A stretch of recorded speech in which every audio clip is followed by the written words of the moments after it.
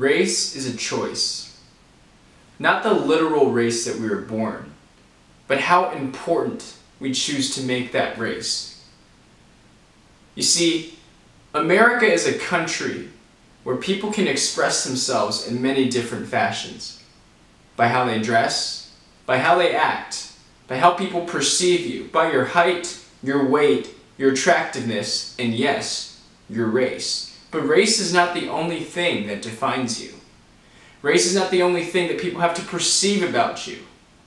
They take into account many other judgments about who you are. One study showed that race only factors in 5.5% of the so-called implicit bias that people have about who you are. The rest is informed by many other factors of your appearance, your personality, and your credentials. Now some may say, well, Kenny, weren't slaves in America mistreated because they were black? Yes, slaves were mistreated, but make no mistake, the slaves did not think of themselves as merely black.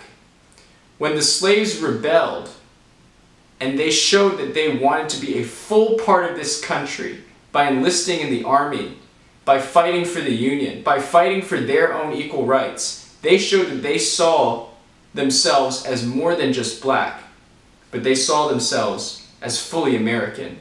Their race was not the most important thing in their lives. Their freedom was. We have to make a choice. Are we going to make race the central factor of our identity? Are we going to let race define ourselves? Or are we going to believe in something greater about ourselves, this country, and the world around us? I'm Kenny Hsu, President of Color Us United. You can follow me at colorusunited.org.